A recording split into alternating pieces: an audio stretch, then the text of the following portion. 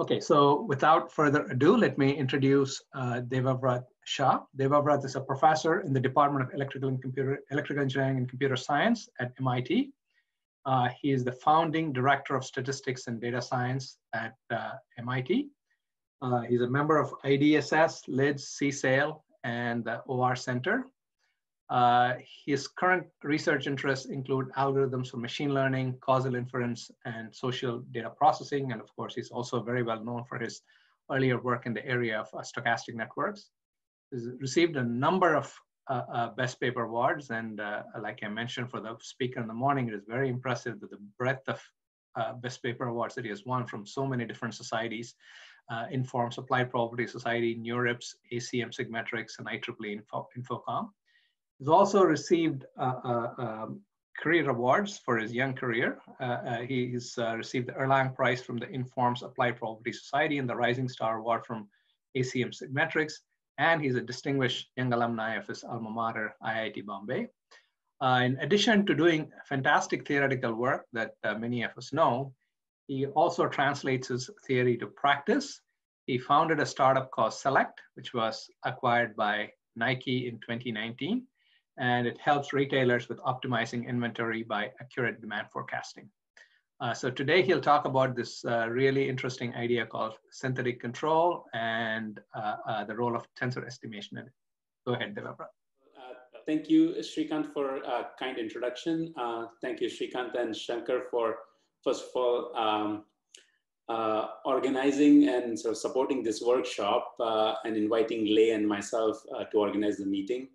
Lei has been a terrific co-organizer, so I think I will sign up to be his co-organizer for life in whatever he asks me to.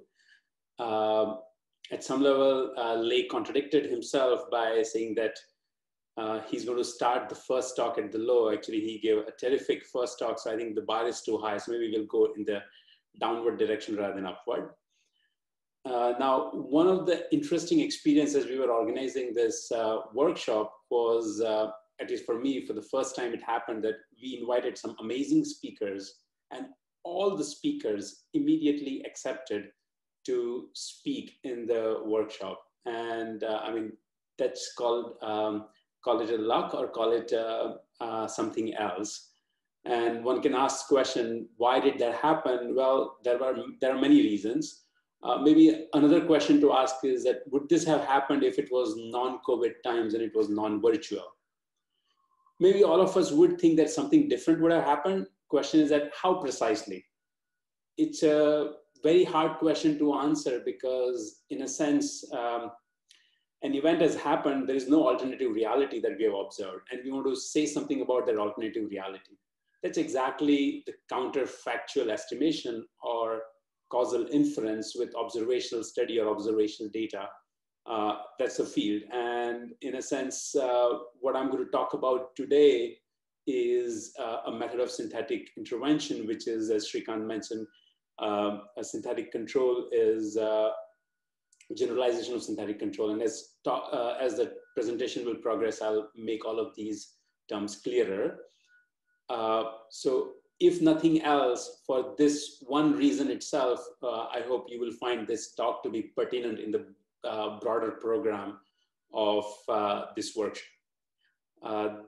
The presentation that I'm going to do today is primarily based on thesis work of two of the graduate students at MIT, Anish Agarwal and Dennis Shen. It's also done in collaboration with Abdullah Alomar and Romain Kosman. All of them are graduate students at MIT. So with that, let me get started with one simple but useful question. Again, pertinent to as we think about how does one design different types of policy interventions in the context of COVID-19. And let me start with one chart that all of us are very, very familiar with. So here on the screen, what I'm plotting on x-axis is days and y-axis is number of deaths. 0 is representing the day on which 80th death was reported in United States because of COVID-19. Okay, and of course, before that, the number of deaths count was slowly increasing, and after that, the number of death count was increasing quite fast. And here, what I'm plotting is simply outcomes that we know in the first 15 days after that day 0. Okay. Now, as we looked at this, of course, there's a specific types of policy intervention that happened within the United States, and we all know about that. The question is that what was happening around the world?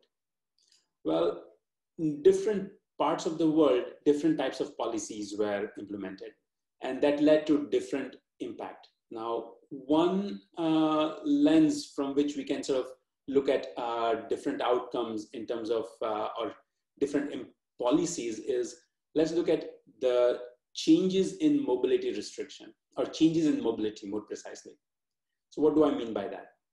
So let's imagine that before day 0, so in every country, there has been a day 0 when 80 deaths have been reported. Before that, COVID was not prevalent, and after that, COVID was. And so around that time, every country decided to intervene and implement different policy. That policy, through all sorts of knobs and levers, led to a situation where mobility of people reduced. And if the mobility before and after that change, or the difference between that, is not much, I would call it low mobility restriction. That is, these are the countries in which policies were such that it did not change people's behavior in terms of their movement drastically. At least for first 15 days, United States would fall there, and other countries like France and Spain would fall there as well. Then there was another group of countries where the resulting policies reduced mobility between 5 to 35%, and a lot more closer to 30% or 20% or so. And those countries would include, as you can see on the orange bars, countries like Turkey, Switzerland, and all. And again, this is all for the first 15 days only, because different countries have gone through different interventions over course. So I'm just focusing on 15 days after day 0. And then the third group, where there was severe mobility restriction, some countries, for example, country where I grew up, India and Pakistan and many others. Now, of course, scenario is very different right now because policies have changed drastically since first 15 days. But this was the ground truth in those countries in the first 15 days. So there's 3 different interventions that are playing out, at least when viewed in terms of how mobility or how movements of people have changed through the policy intervention across the globe. And these are roughly 25 or so countries out there. Okay. Now, one question that one can ask is that, well, what would United States have experienced if it had gone through different policies so that either it had received low mobility restriction, which it did, or maybe moderate mobility restriction or severe mobility restriction. Okay. And in particular, we would like to know this not just qualitatively. I guess it may not be hard to believe that higher mobility restriction would have potentially led to lesser deaths or lesser rate at which deaths grew. Question is that how much precisely can we quantify that? And can we quantify that in the terms of trajectories of the death count? Okay. So that's a question that we would like to answer by looking at data within the United States as well as across the globe. Okay. We'll walk you through method and the approach through the rest of the presentation. But here in a nutshell is what happens to the United States when we apply that method. In particular, what this chart shows is as follows. On day 0, so we are sitting at day 0 with the data up to day 0 for United States and all other countries. Okay. And then we are trying to forecast or project what would happen to the United States under 3 different restrictions. The dashed blue line, dashed orange, and dashed green lines are the projections for United States. For these projections from other countries, we will utilize information about what happens to them after day 0, but not for United States. So as we are projecting this information out for United States, we are not using any information about United States behavior after day 0, only before day 0. Okay. And along with that, I'm superimposing what happens to United States in reality. And as you can see, the dashed blue line and the dark blue line, which is the true outcome, are close to each other, sort of giving a cross-validation effect that, yeah, maybe this method is doing something all right. Okay. And one thing that one can say is that, well, what would happen to other countries? Well, United Kingdom, again, another country that went through low mobility restriction. Again, for that, we ignore what happens in future, but only using data till day 0 and other countries' outcome. Here are the 3 counterfactual predictions. Again, seems like a reasonable agreement. Looking at intermediate or moderate mobility restriction, there are 2 countries such as Brazil and Turkey, at least in first 15 days. And this is what the outcome looks like. Again, there is some agreement and there is some disagreement there. And then finally, for a severe mobility restriction, 2 examples are India and Ireland, and those are the counterfactuals. Okay. Coming back to the full circle, if one were, let's say if I were, I had in my power to make policy decisions, maybe at day 0, if I had these foresight, I would say maybe we should have a moderate but precise mobility restriction, so that we follow the orange curve rather than the blue curve. And maybe we don't want to follow the green curve because it might have a severe impact on the economy. Now, of course, there are lots of things that are out there that I'm not accounting for, but hopefully at least there's some macro and somewhat precise information we can get out of these kind of analysis. And this presentation is primarily geared towards such analysis. Okay, so I see that there is one question in the chat, or maybe a comment. Oh, I see. It's Shrikant's comment, so I'm going to move on. Actually, it's a 15 minutes, so maybe a good place to, Shrikant, take quick questions if anybody has. How do you account for governments lying about the data? Great point. So here, so there are 2 answers. One is here, at some level, I'm assuming that the data may be noisy, but there is a true signal out there. And this is a noisy observation or observations with potentially missing data, and that's fine, but it's not extremely engineered version, okay? So indeed, that is out of the scope, other than the fact that maybe data might be noisy.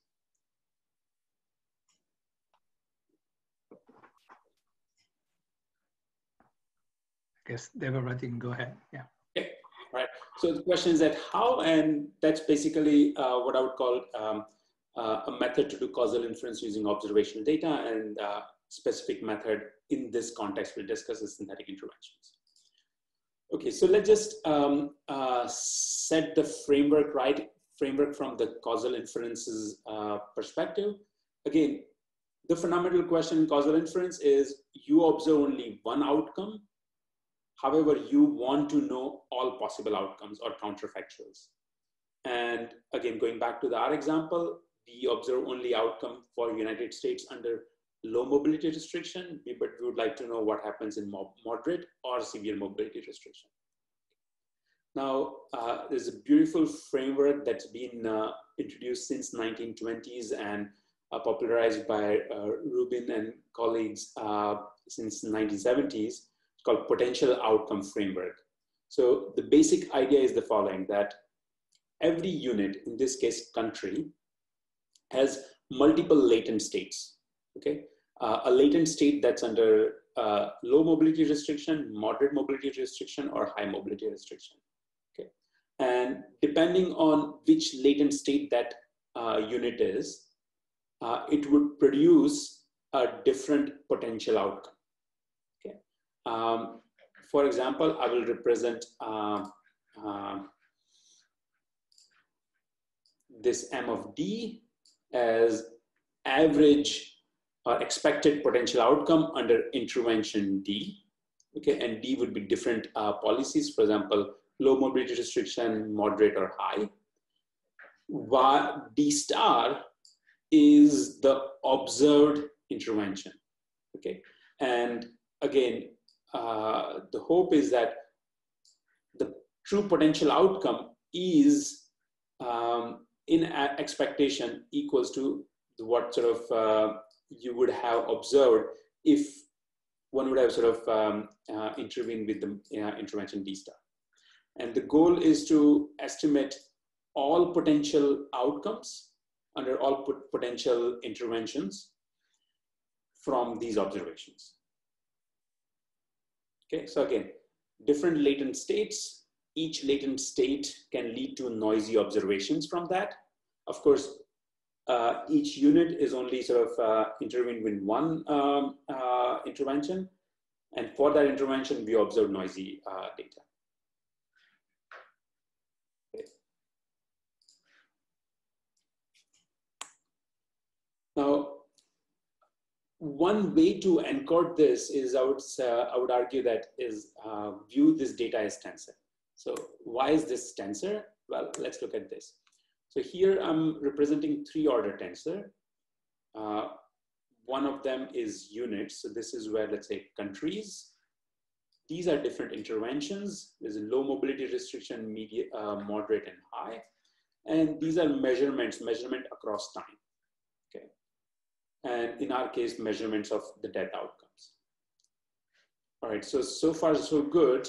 Let's look at our specific example of countries, policy, and days, in which case a specific observation here can be viewed as what happens to United States on day T if it had done nothing. And so this gray slice, for example, represents doing nothing. The blue slice may do moderate mobility restriction and whatnot. Okay. This is USA under policy B on day T. Okay. Now, to evaluate these outcomes, which is what ultimate goal is, that is, we want to understand what are the values in each of the each entry in the tensor. There are 2 primary approaches that have been around. One is what I would call experimental studies, and another one is what I would call observational studies. Experimental studies is where people do randomized controlled trial. That is, you take a group of countries, let's say a group of countries, okay, so let's do first in the context of drug design, as it's done in RCT since 1940s, where you have a group of your patient or group of patient, and you randomly choose one set A and give drug A, and randomly choose set B and give drug B, just the way it's happening right now in vaccine trials, and then evaluate the impact of the treatment on them, and compare at the end of the day how impactful whether intervention A or B was. Okay. Here, the nice thing that happens is that assignment of treatment to individuals is not related to the outcomes associated with the individuals. And that's what's known as unconfoundedness. The observational study, as is in our setting, we are restricted to data that we observe. Okay. Ideally, for example, if you want to do randomized control trial in the specific case study we are discussing, what we would like to do is we would like to have 3 copies of United States. Copy 1 of United States having low mobility restriction, copy 2 having moderate, and copy 3 having high mobility restriction. And for each one of them, we would let them evolve for 15 days and observe how the outcomes of death look like. Again, this is impossible in this setting, and hence these are the type of scenarios where one would rely on observational studies, as we'll discuss here. Okay.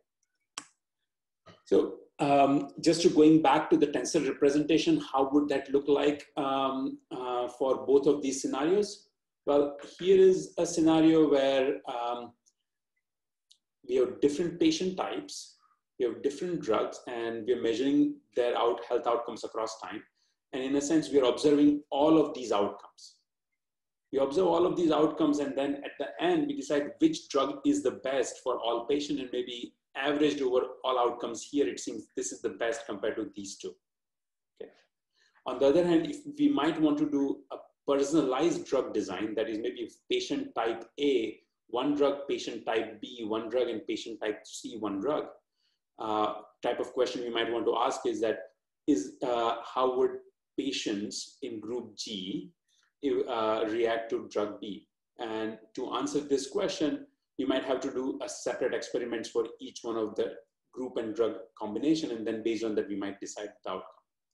But it's possible that each group might get only one drug each because we have very few patients. The question is that from these kind of partial observation, can we still fill out? So in a sense, this is a randomized control, and from there, we're going from randomized control to a mixture of randomized control and experimental data. And we'll discuss some of these things as we go forward. Back to our example, what we have is there was a time zero or day zero when what I would call COVID-19 outbreak. Before that, all countries didn't really implement any intervention, and they were in pre-intervention or no intervention phase. Some countries, even after day zero, remained in no intervention. Some countries did make some intervention and so on. And what we would have liked to do is that for each country, under each intervention, what the outcome would be, so that we could have decided that which is the best policy, maybe in hindsight. Okay. So in short, what we are trying to do is we're trying to complete this tensor by having a partial observation of it. Okay, and different sparsity patterns are determined by different types of studies we do. Randomized control or mixture of randomized control and observational, or pure observational as we are seeing in this setting. Each one of them have different observational or sparsity pattern of tensor, and we want to complete the tensor using this setting. Okay, so that in a sense is what we would view as a formal question. So in summary, the question is that what are the sparsity patterns that are allowed so that we have efficient algorithms that can allow us to do a meaningful counterfactual estimation? That's the question that we want to answer here. And for a specific class of factor models, which I would call tensor factor model, and introduce in a second, along with synthetic intervention algorithm, what we could argue is that indeed counterfactuals can be estimated in a meaningful manner using a computationally efficient algorithm. All right, so again, so if, I think this is 10 more minutes, so maybe I'm going to continue unless somebody has a burning question.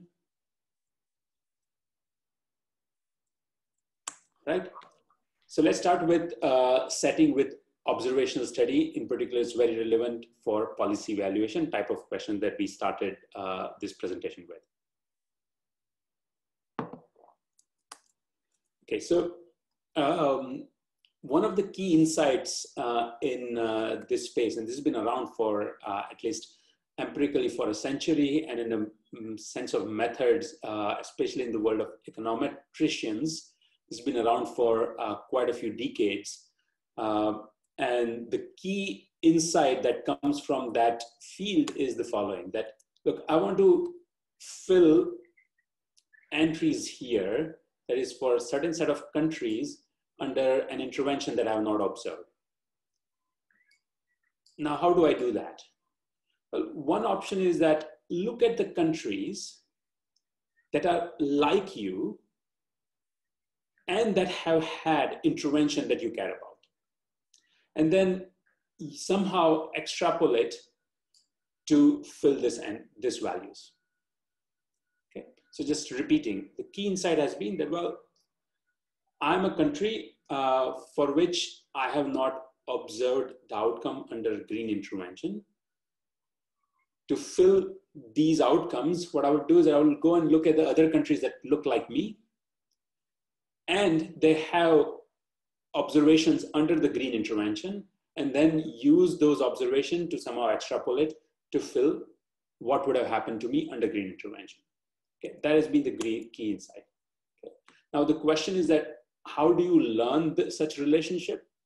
Well, one way to learn such relationship is to look at what happens to all countries under same intervention. In this context, pre-intervention, when all the countries had no COVID-19 related policy intervention, and look at some observations there and use those observations to learn relationship between them. Okay. And this is exactly the essence of many of the approaches, pre-synthetic control in terms of what one would call matching units and so on. And it was beautifully formalized in this work by my colleague here at MIT, Alberto Abadi, in his thesis in 2003. So what I will do next is briefly explain this method of synthetic control using these pictures. So I will not be fully precise, but hopefully communicate enough ideas about the algorithm so that that gives you insight of sort of what's happening. Okay, so what is synthetic control and what was it trying to do? So synthetic control, again, in view of this now tensor representation, was exactly trying to fill in some entries of tensor. It was a very specific way. So the interest in synthetic control was there was only one slice. Actually, it was more like a matrix. And what we want to do is that we have one country. This is, let's say, United States. And we want to know what would have happened to United States if it did not do anything. Well, it turns out United States did something, not that it did do nothing, but assume that it did not do anything, then what would have happened to United States? Well, to do that, what we would need is data from other countries before intervention or before COVID-19 outbreak when no country did anything, but also set of countries which did nothing. That is, there are other countries that did nothing. And the way it would utilize this information in filling this question mark is as follows. You learn the model using observations from all the other countries before intervention and United States before intervention under doing nothing, okay? And this is effectively doing a variation of some form of linear regression.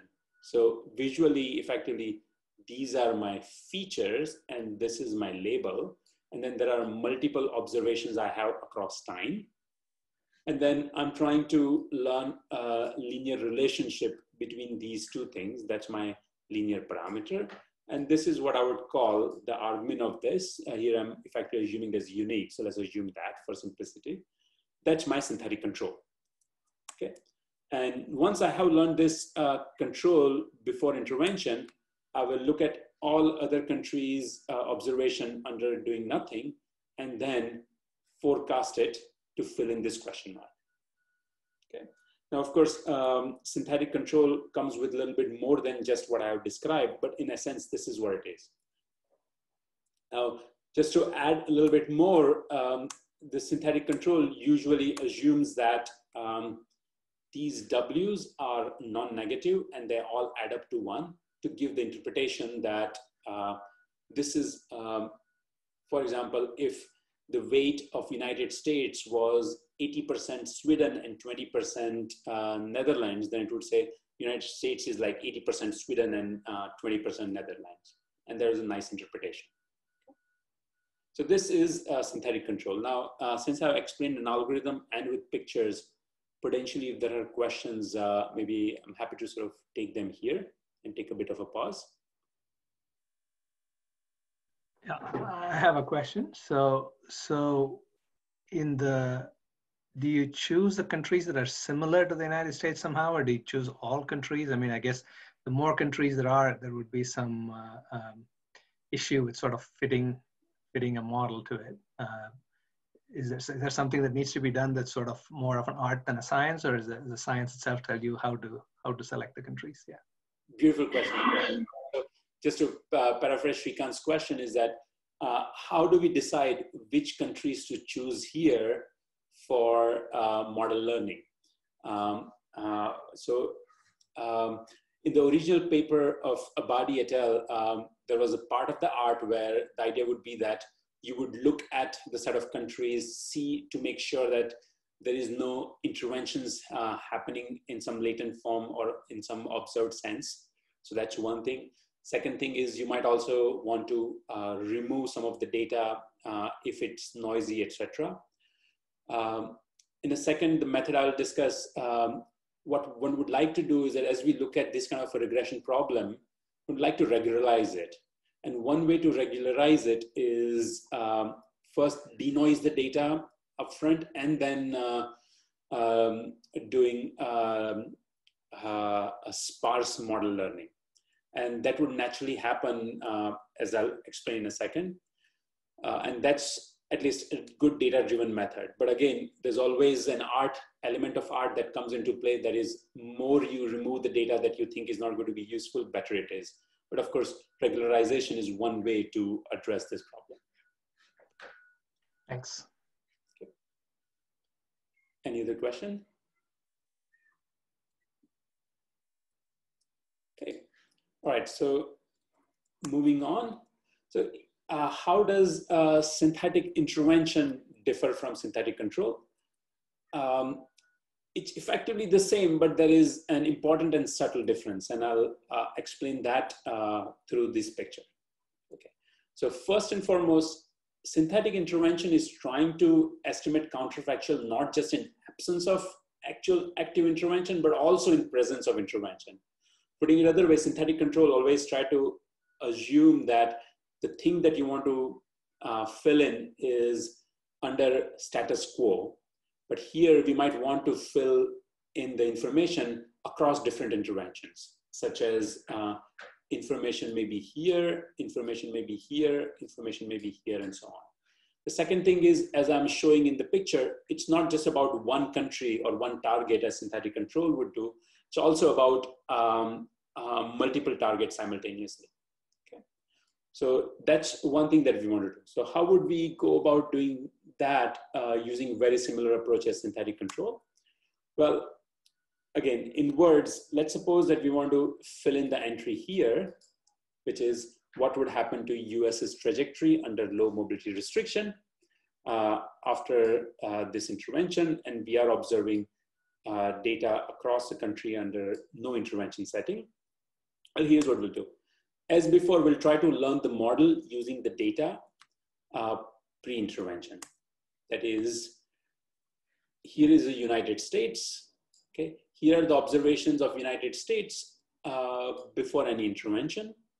Now I have lots of countries that have data available for them pre-intervention, but I'm going to only focus on those countries that after intervention have received this blue intervention that's of my interest.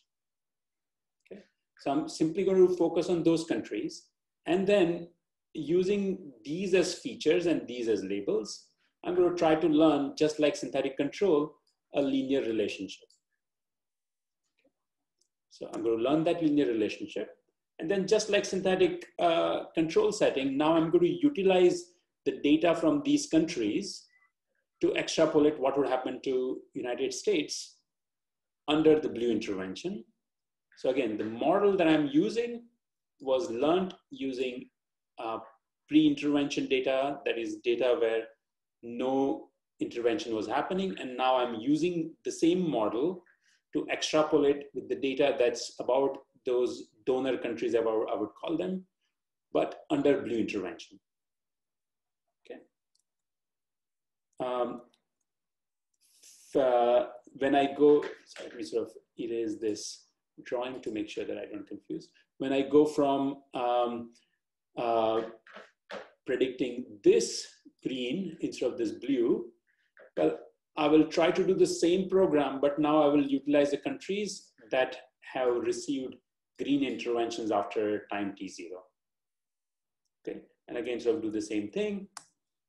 Now, this is where I would make few remarks in terms of little differences in terms of how one would learn this W, where we would not restrict it to be non-negative or sum up to 1. Instead, what we will do is that we'll take the data here, which is pre-intervention, that along with post-intervention, we'll denoise it using traditional matrix estimation method, such as singular value thresholding. It's like effectively performing principal component analysis on these pre-intervention data to denoise the data. That is, data might have missing values and noise. This is something that will sort of denoise it. And after that, you do standard ordinary least squares. Because we are denoising in this form, effectively the denoised observations or denoised features become a low rank matrix, and hence the resulting model will be very sparse. Okay, this is also the classical principal component regression method. So this enables some of the robustness in terms of not need to sort of apply art or prior knowledge in terms of what donors to choose or what donors not to choose. Okay, so this is primarily the only difference that's there between synthetic control and synthetic intervention. Again, synthetic intervention is trying to do counterfactual analysis in presence and absence of multiple interventions for all the units simultaneously, unlike synthetic control where it's only for absence and one unit. And second is it's not trying to restrict to non-negative linear weights that add up to one, but it's doing matrix estimation-based denoising upfront to provide the robust estimation to allow for sort of not need of choosing the donors carefully. All right, and again, sort of one thing that has happened implicitly here is that we have transferred model that we learned in data for a gray intervention to blue or green in a somewhat shameless manner. So some of the questions that must arise is that, okay, first of all, why did synthetic control work? Or more importantly, why is this synthetic intervention style method work? When can we, in a data-driven manner, argue that this might be a reasonable thing to do? What sorts of causal assumptions are we doing behind the scenes for these methods to work? These are all the questions that must arise. But before I go to them, it'd be a good place to take a pause because I've explained all the algorithms and methods that are there as far as this presentation is concerned. Again, I have a question. Let me start off. Maybe I'm missing something. So before the COVID-19 breakout, you have you looked at all the countries and then you looked at the United States and maybe you're looking at the number of respiratory illnesses or whatever. And then you try to get a relationship, a linear relationship possibly between what's happening in other countries in the United States. Yeah. Now, what I don't understand is that now that doesn't, and then now let's say you're trying to understand various scenarios. Let's say in the US, the amount of intervention is rather small. At this point, you're doing a matrix completion. That's the primary difference between synthetic control and synthetic intervention. So basically, you're doing matrix completion to understand, because different countries have imposed different types of restrictions, and the question is, you want to use matrix completion to figure out what would have happened in countries that did not impose the restriction. Is that the way? Okay. So there's two parts. One is the matrix estimation or completion part. And the second is the model transfer part. Okay. So let's look at this picture itself. So first I want to learn, let's say, the relationship beta. Relationship beta that I want to learn that says, how can I sort of express the outcomes of United States as a linear function of outcomes of other countries, but only those other countries that after intervention have received green intervention. Okay. Okay. So I'm only going to first restrict to those countries.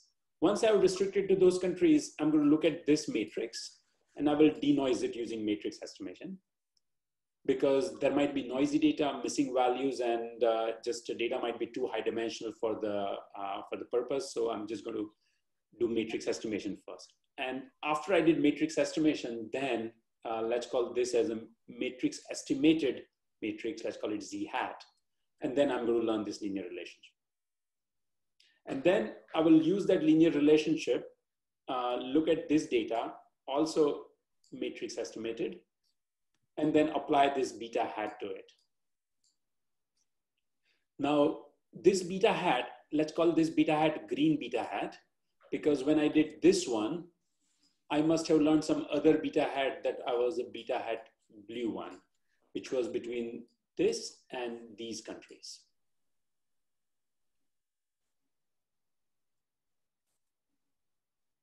Okay.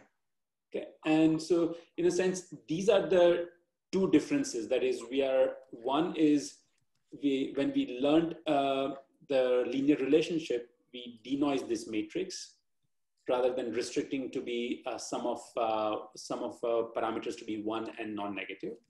And second is, once we learn this, we are using them to extrapolate the green data. In synthetic control, this would not be green data, but this would be only gray data.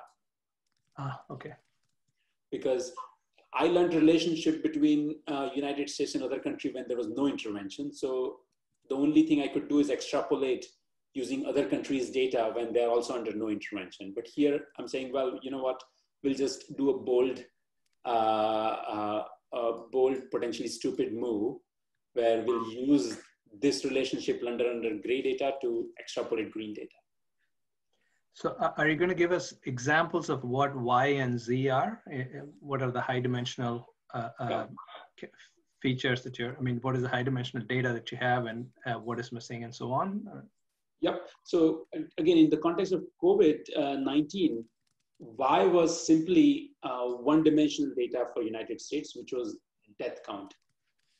Okay. And Z was noisy death counts, sometimes missing values for all other countries. And this is simply, time is simply daily.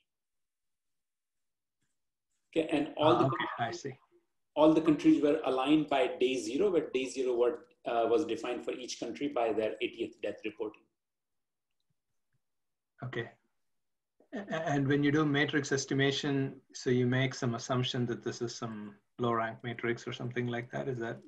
Yeah, so at some level, you could say that sort of implicitly we assume that matrix is a low rank, and we simply computed the low rank representation of the noisy matrix. At least in this case study, when we sort of plotted the matrix, it actually is amazingly low rank, like sort of less than rank 4. And plotted the singular values. Exactly. You just plot the spectrum of singular values and it just cuts itself off. Okay. And in most case studies, few that I will represent here and the few that are not here, same story holds. Like all classical case studies that Alberto Abadi in his original work represented, they also have same, it's like rank 2 or rank 3 turns out to be the best thing. Some of the case studies within the context of cricket, for example, again, it's like rank 3 is the best, it's good enough. So it's kind of almost, it seems like a meta theorem saying that most practical things must be low rank or approximately low rank. So which basically means there's a lot of linear relationship between the various countries that you're looking at, for example, in this context. Absolutely. Absolutely. Any other questions? Yeah, I have a question. Yes. Yeah. So when we look at different these intervention mechanisms, the intervention mechanisms themselves are also highly correlated, right? So absolutely. Can we use that, or it's already been utilized in your algorithm? So it's a brilliant question. So I think if I may paraphrase your question, what intervention is given to a country depends on the country itself. So in a sense, the observation pattern that we have is not, let's call it random, but it might have some correlation with the intervention that it has received already. And hence, the observation that we already have might have also correlation to what we're observing. So under what setting and in what form can that create an issue or not? And that's basically the confoundedness issue. So let me pause on that question and go through the model that sort of justifies some of these approaches, and then sort of we can revisit that question. In a sense, the model will sort of present conditions or under which this kind of assumption is not an issue. Okay, sounds great. Thanks. Thank you. Any other question? Okay. Go ahead. Yeah. All right. So again, so now we want to understand why such a method should work and when. So in a sense, if we want to sort of define some model class that allows or that gives us at least understanding of why such approaches might have chances to work. So just to remind ourselves, this was our ground truth of interest. That is, under all different countries, all across different times, across different policies, we want to know the data. And if we can do that, that would be fantastic. Okay, now we would argue that, or we would posit that this tensor is a low rank tensor, low CP rank tensor, in the sense that there are singular vectors associated with units, the measurements or time in this case, and the intervention. And each entry is simply represented by this rank R representation. And R is small constant compared to N, T, or D. Okay? But basically R doesn't change. Okay? So for example, in the simplest form, let's say it's rank 1, then the measurement associated with unit N at time T under intervention 1 is simply multiplication of feature associated with latent, but feature associated with unit N, time T, and intervention 1. If we go across interventions for the same unit and same time, of course, the features associated with unit and time remain the same, but intervention changes. If I go across, let's say, remain the same intervention, but change the time, then of course the time feature changes. And if I keep these two things fixed, but I change the unit, then it's the unit intervention changes. Okay. Right. So with that as the model, if you look at any of these slice as a matrix, of course, it has the same, let's say, unit or effectively the left singular vectors, but its representation in terms of the right vectors is changing.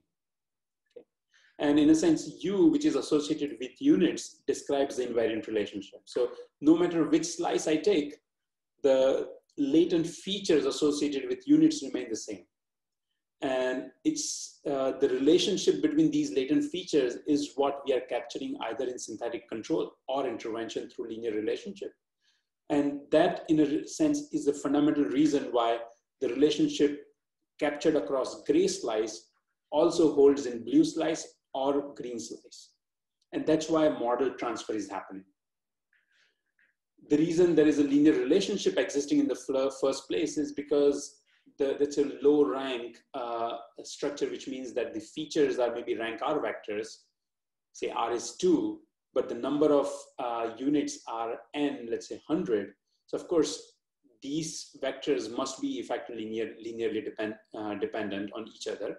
And hence we must be able to find linear relationship between them. Okay. So this in a nutshell gives you the intuition of why such an approach might have a chance to work. Okay, here is just a little bit of formalism saying that if indeed the latent factor associated with unit 1 is a linear combination of latent factor associated with other units, then that remains true. The same linear relationship explains the relationship between observations or potential outcomes for unit 1 under any intervention with the other unit's observation. That means linear relationship we learn in gray slice must go to green slice or blue slice. And that's why model transfer is okay. And that's also the reason why synthetic control and intervention exist and work. Okay. Now, another question that that was asked a minute back is, okay, so what about the relationship between the intervention that a unit has already received and the observations we see? So let's try to understand sort of under what sorts of setting this may be okay to do. Okay, so here is a simple generative model that just explains the model that we explained. So let's imagine that sort of the latent unit, time, and intervention factors were generated as per some distribution. It could be just arbitrary deterministic, and that's also a distribution.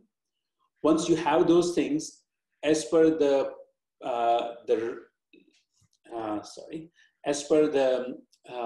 low rank tensor model that we described, the potential outcome tensor is generated. So this is so far all the ground truth, and Oracle knows it, you and I don't know it. And then to each unit N, some treatment is assigned.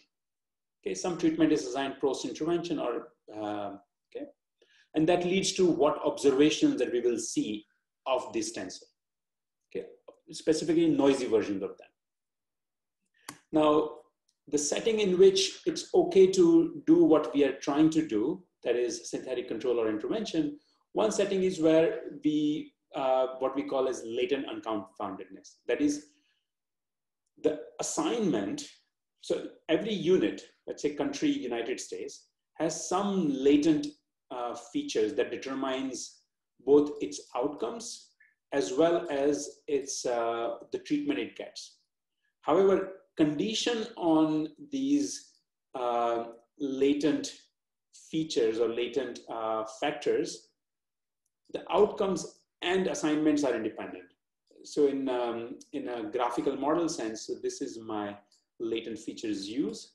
Condition on that, so D, the treatment that we assign to it, as well as the observation that we have, they're all dependent on U, but condition on U, they're independent. So this conditional independent would say that the causal parameter, for example, defined as this quantity, that is the average effect over time, but for a given unit, that could be well evaluated from observed data as long as we can learn this linear relationship approximately well, and we are observing data that's not too bad. Okay, so this is one type of a condition under which the dependency between assignment of the treatment as well as observation is okay. Again, in COVID-19 setting, one could imagine that the treatment or the policy that was intervened in the United States did depend on the certain latent characteristics of the United States. The outcome of the United States under any policy for that matter does depend on those latent characteristics too. However, once we fix those latent characteristics, condition on that, the outcome or noisy observations and the treatment that's assigned are independent conditionally. In that setting, of course, this type of method would provide you the right answer as long as your generalization error is not off. And that's something we'll discuss statistically in a second. Okay, let me pause here. If there is a question about what sorts of unconfoundedness assumption that we are making here.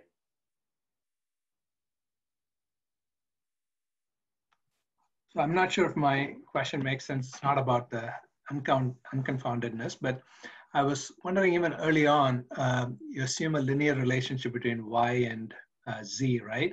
Mm-hmm. Are there examples, at least in machine learning, people used to use kernels to capture nonlinearities in the relationship between Y and X. So are there, I mean, I suppose one could use something like that even here too, depending on what type of data you have. Is that common, or people just simply assume linear most of the time in all of the examples that you're aware of? It's a brilliant question. It's a perfect question, actually. So for simplicity of presentation, I'm just keeping it precisely exactly linear.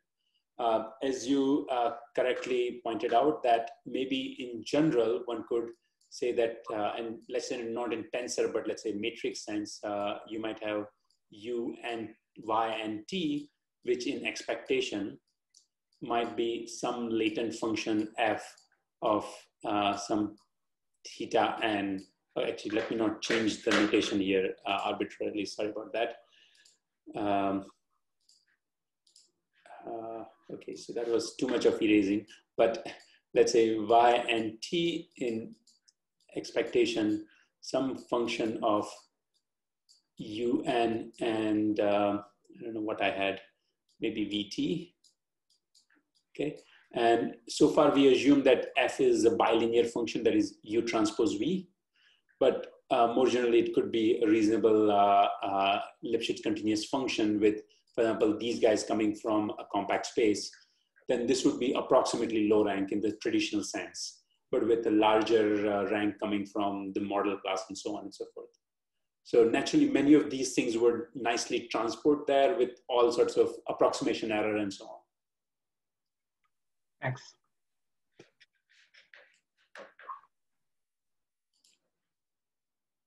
Okay. Right, so just proceeding further,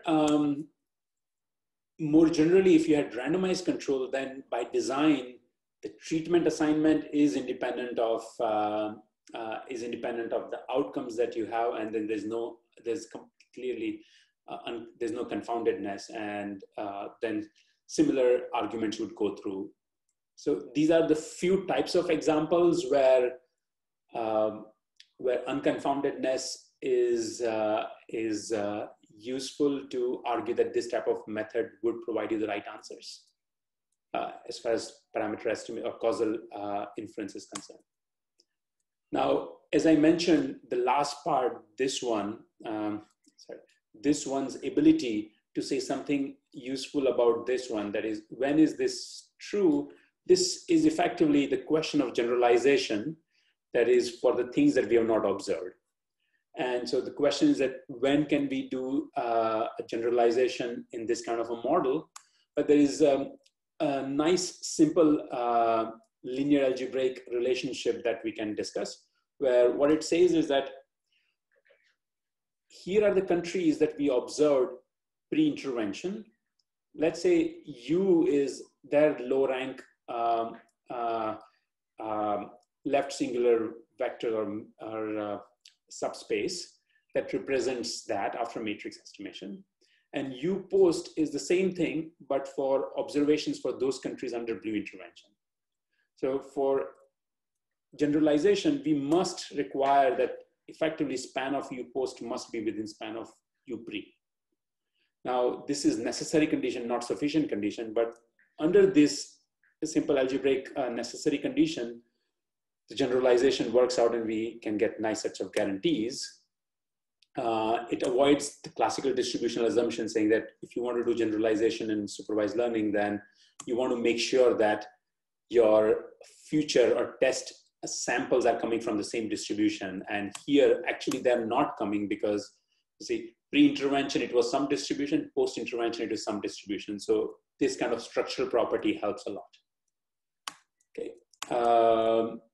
And that's something that you can use also to do certain testing, as we'll discuss in a second.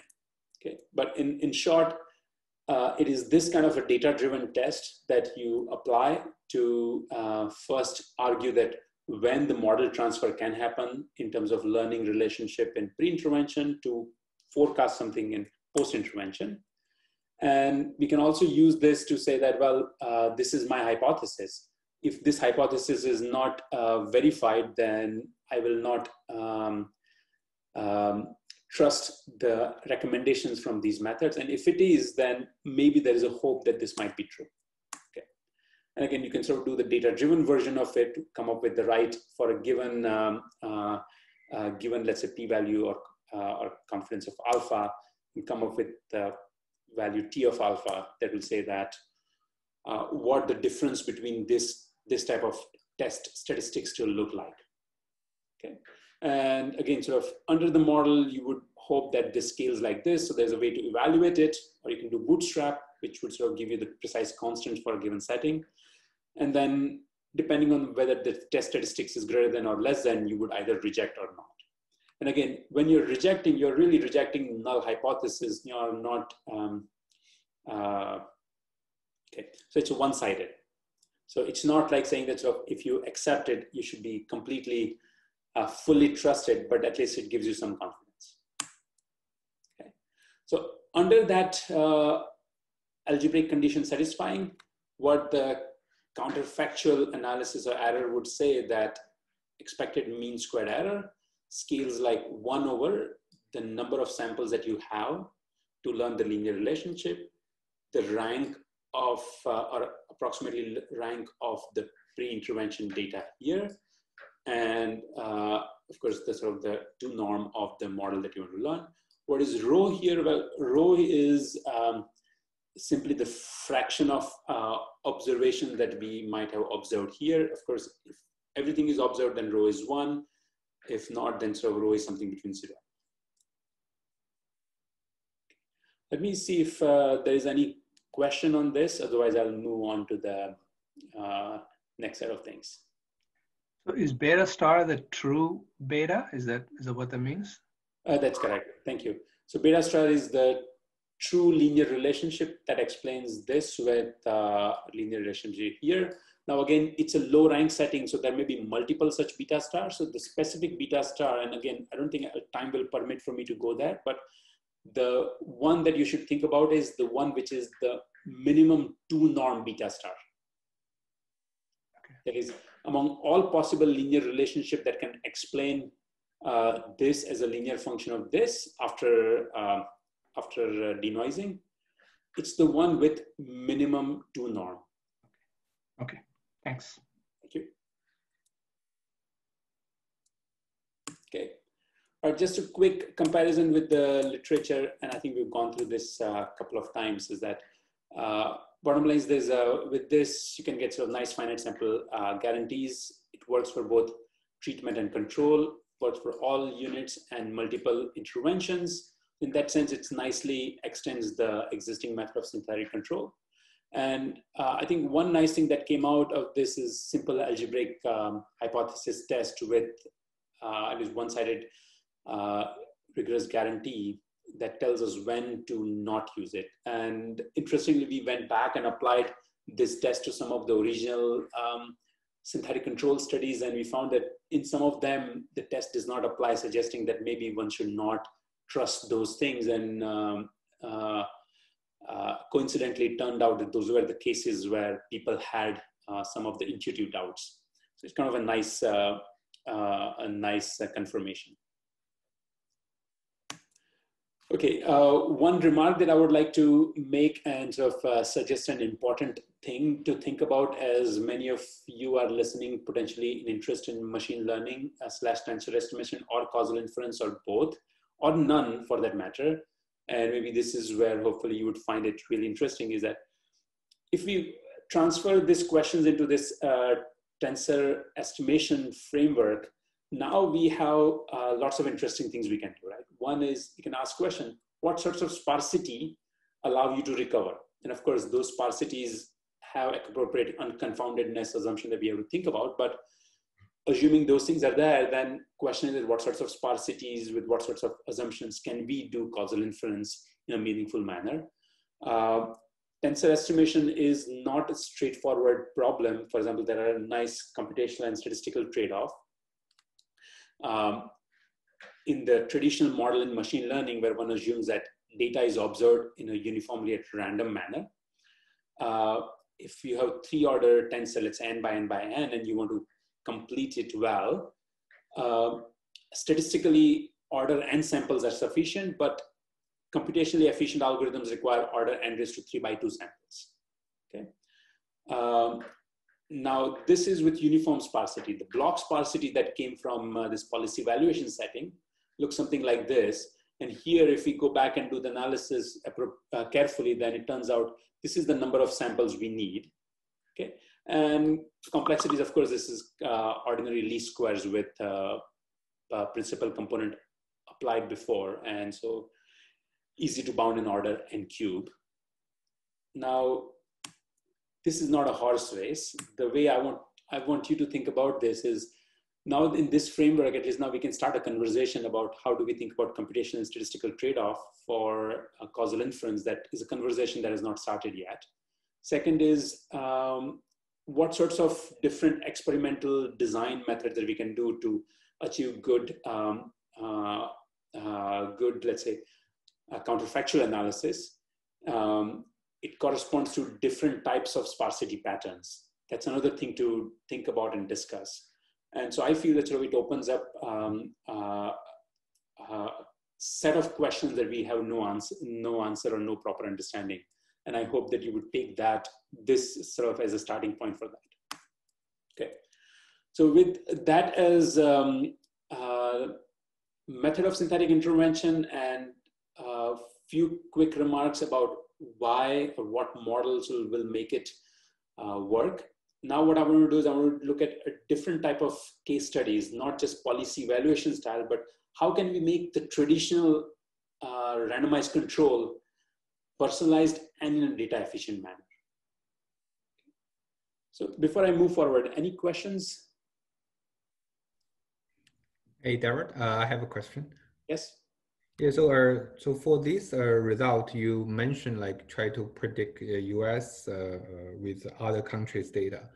Have you looked at like use other states to predict one state's behavior under synthetic intervention? Because even US, different states are doing different things. Fantastic question. So paraphrasing your question a little bit, is it possible to take these method and apply different granularity?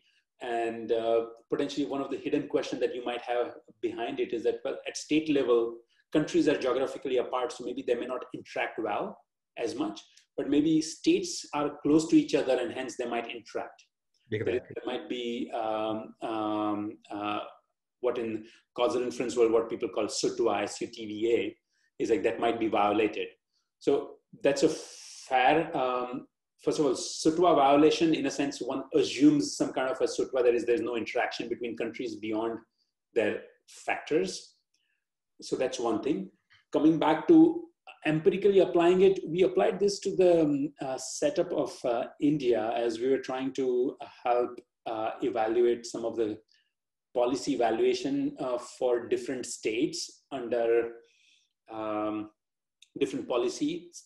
And there what we found is that at least in India in early days, at least in the first month, it was reasonably effective in the same manner. That is, you can do at least some kind of cross-validation and hypothesis test. We have not done a detailed study within the United States though. And I think it'll be very good if somebody on the, let's say, call takes my it and does it. Okay, thanks. Devra, this is Madhav here. This is really cool. Just one point. We actually did a similar study in our archive paper. We don't have the mathematical machinery to go with it. For political reasons, we actually went ahead in time rather than saying what would have happened if we had improved with the back. And you can imagine why one would do it. But because you raised this question, and I think your colleague asked this, we have Google mobility data with which we are working with. So it's very nice collection of data sets across countries and within states as well. And we can all talk about it later on. But I just wanted to bring it to everybody's attention. Absolutely. So I think, Madhav, one thing I would request, maybe if you could post that link in chat, maybe then sort of some of us can at least look at it. And I should have mentioned that the mobility data that I'm talking about here is exactly what Madhav pointed out, is the Google mobility data. And the death data is exactly what we're using from, say, New York Times and GHU repository. Thanks. Yeah. Any other questions? Right. If not, what I'll do is that I will spend remaining 18 minutes or so, or maybe 15 minutes or so, going through two simple case studies making this point.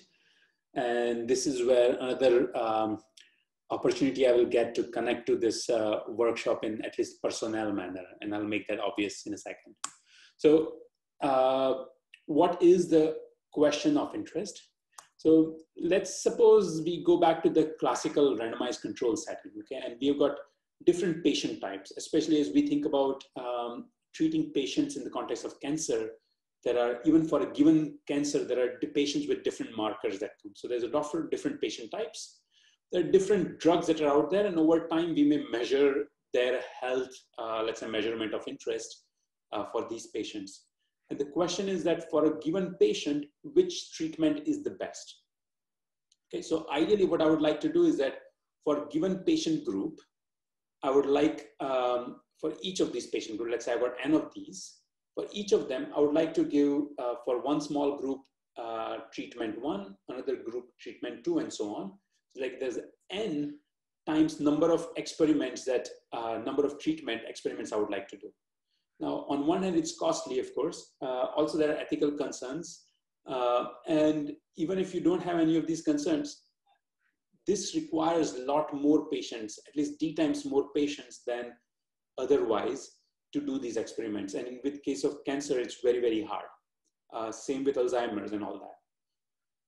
So that's why what people usually do is randomized control, whereby they don't personalize, but what they would do is that patients get treatment across all of them, and then there is one treatment that's given to all the patients. Okay, so this is an ideal experiment under which we might say that for this patient type, this is the best treatment, and for this patient type, that is this one, this is the best treatment, and so on. That's idealized, but here all the patients averaged over them, we get sort of one treatment. Okay, so the question is that how can we go from RCT to this ideal setting by, first of all, going that reduces feasibility but increases personalization. So it would be best if we could get best of both worlds or close to that. That is, try to get as much data efficiency here and personalization here. And we could use synthetic intervention to achieve such personalization with 2 times what we do here, okay, independent of D. Okay, so how do we do that? And I'd like to explain this through 2 examples. Okay, so first is a case study from development economics, and this is based on this amazing real experiment on the ground done over years by Abhijit Banerjee, Esther Duflo, 2 of my colleagues, as well as Matt Jackson and their collaborators. Matt is one of the speakers in the workshop, so that's another connection of this talk to the workshop, if nothing else. What they did is the following. They, in collaboration with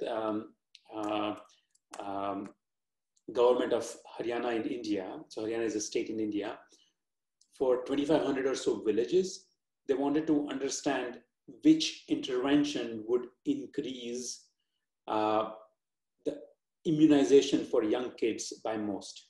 Okay, now, in a sense, it is a real problem, and the type of interventions that they were thinking about were, if you as a mother, young mother, bring your child for immunization, you might get some money.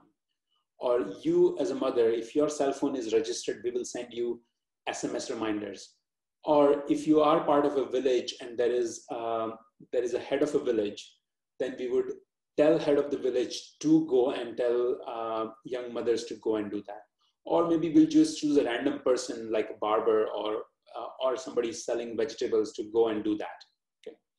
So either influencing through people, influencing through money, or influencing through reminder, or combination of thereof. And they devised roughly 75 intervention, with one being do nothing. Okay. They want to know which one is the best. And they observed the outcomes over a 13-month period. This is a painstakingly amazing field trial, because it was done over 2,500 or so villages. Now, of course, each village can get exactly one intervention, not more.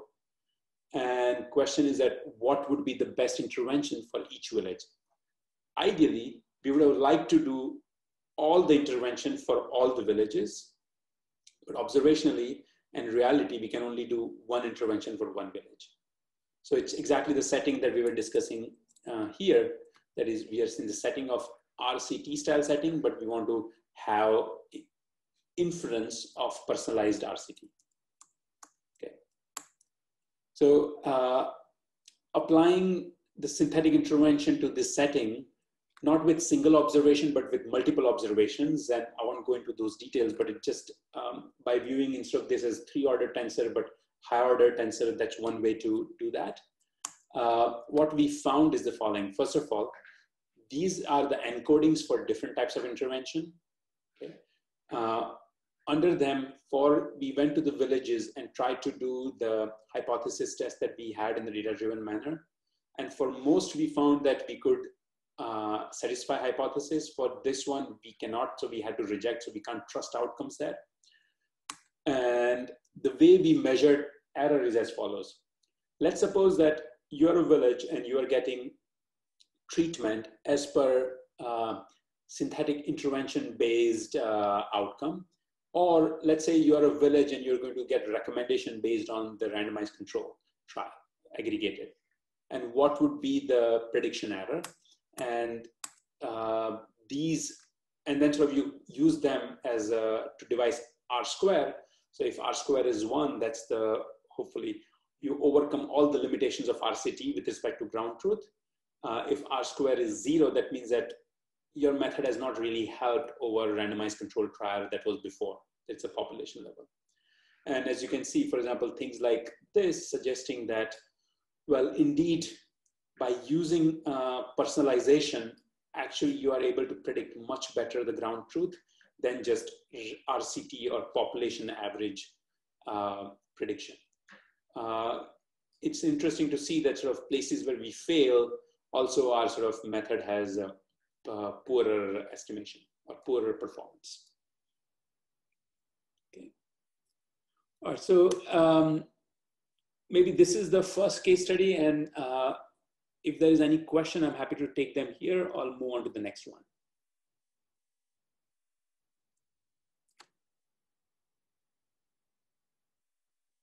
Right? Looks like there's no more question. Moving on.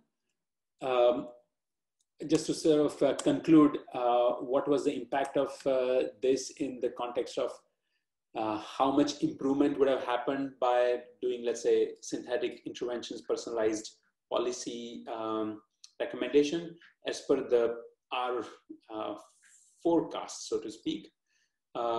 It would improve by 2.8 times over what a random policy recommendation would be.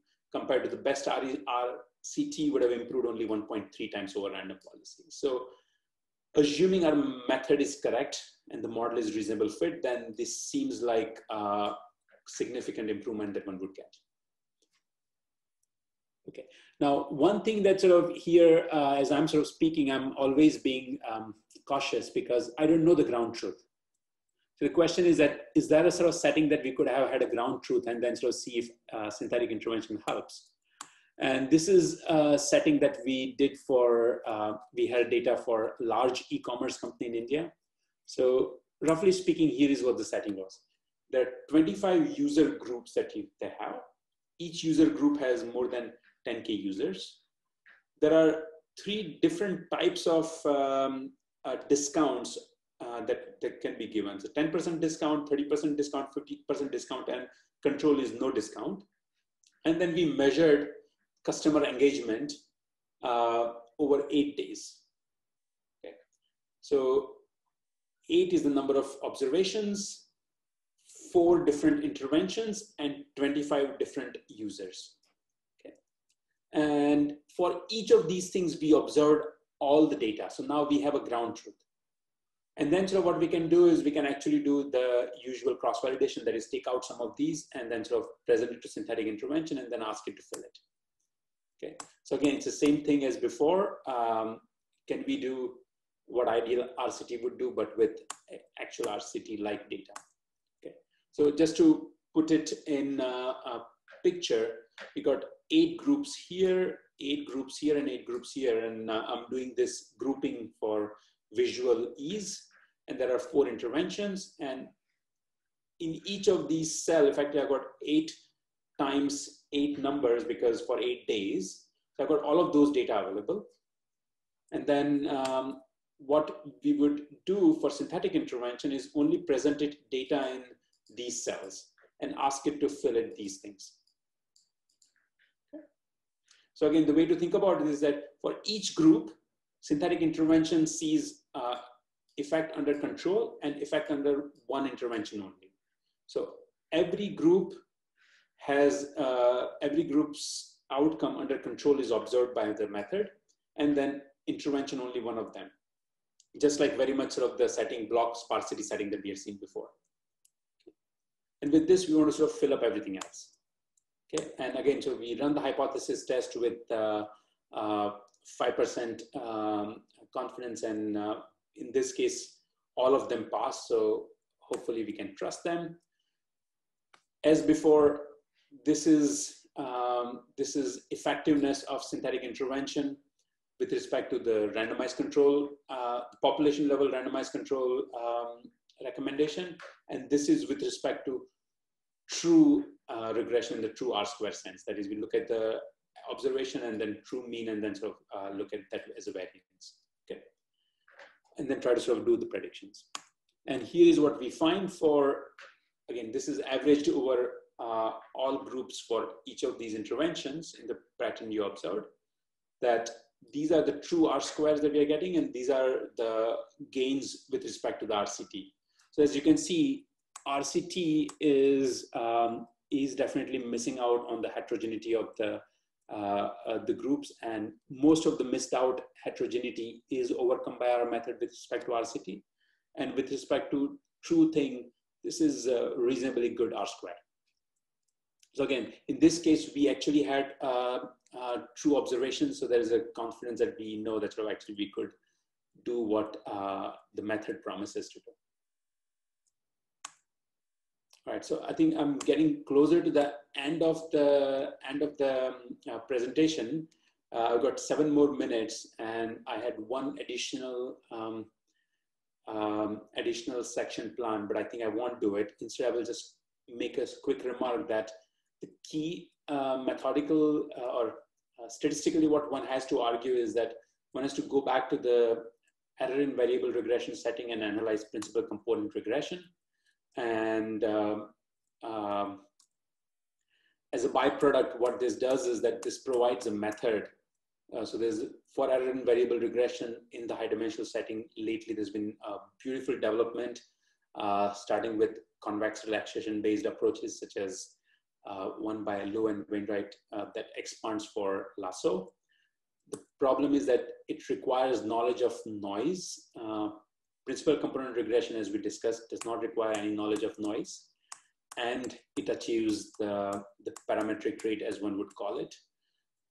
And the solution that works best is the one which is the minimum norm solution consistent with the data, which is the ordinary least square, which is given by PCR.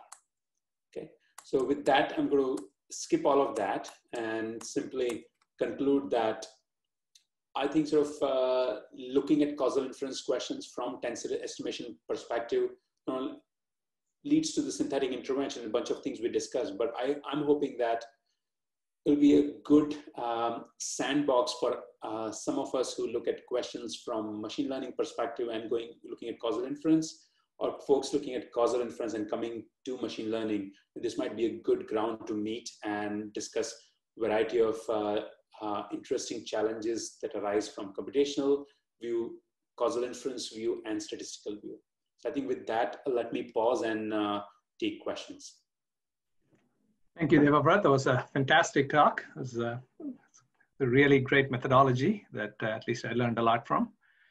So I have let me start off with one quick question. So I've seen, I think The Economist maybe first published this, and then maybe New York Times picked up on it, which is, so there are people who are skeptical about COVID-19 death counts and so on. And so what they did was they looked at the number of deaths last year in each state, and then they talked, and they said that this year we've had so many deaths, and so this is the amount of increase, and this shows that there is something going on, which I think is a great way to explain, even if you don't believe that doctors are reporting it correctly and so on.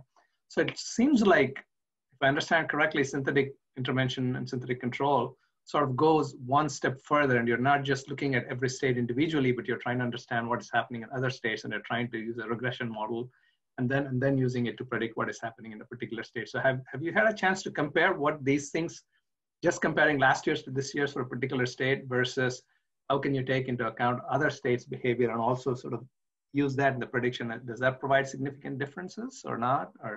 So I think this is a brilliant question. So let me sort of parse it in a few steps. One is, and I'm paraphrasing, but I think it's the right paraphrasing, is that we have observations from past and we have observations now. Now, that means that there is some information within time as well, rather than just space. And the presentation here was simply about relationship within space rather than relation across time. For example, if we had, let's say, some reasonable temporal model, say this was my time when intervention happened, and the world was going like this, and then if I had a reasonable forecasting model, it would be like this, but actually maybe the deaths now looks like this, right? And maybe this difference explains that something has happened. And that is not, as we discussed, is incorporated in the model itself, because we are simply looking at the data in space. So if we incorporate things in time, potentially this is a sort of along with the model that we looked at, than naturally one could think about. So one of the things that some of us as a group are trying to understand, and there are many other approaches already in literature, like going back to our classical, let's say, at least your and maybe mine, classical roots of control, right? This is kind of, if we assume that there's no intervention, then this is like LTI or linear recurrent formula like setting.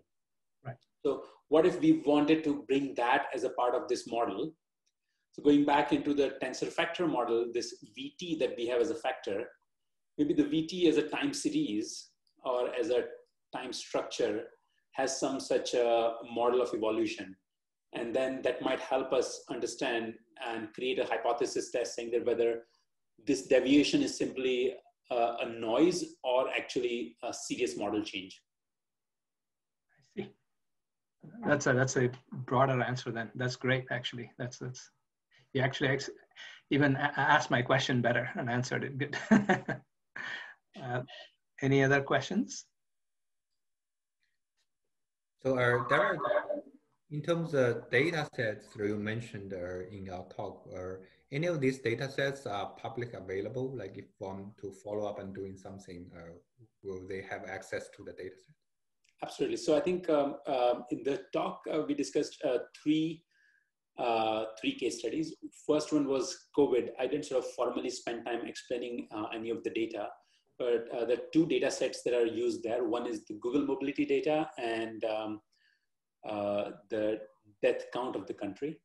And the Google mobility is of course from them. And then the death count we used effectively the GHU's repository. Mm-hmm. Now,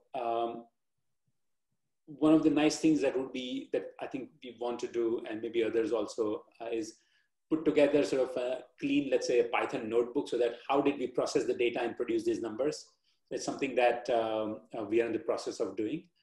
But at least highest level, those data sets are publicly available. Coming to the case study of Banerjee et al., I do believe, and I think a question worth asking to one of the speakers, Matt, not necessarily his talk will be on this topic, but he's one of the co-authors of that work. That data set we obtained from them, and I do believe that they plan to make it public soon. It's a remarkable case study, and I think as a community, everybody would benefit a lot. As far as the third data set is concerned, that is something that we obtained from a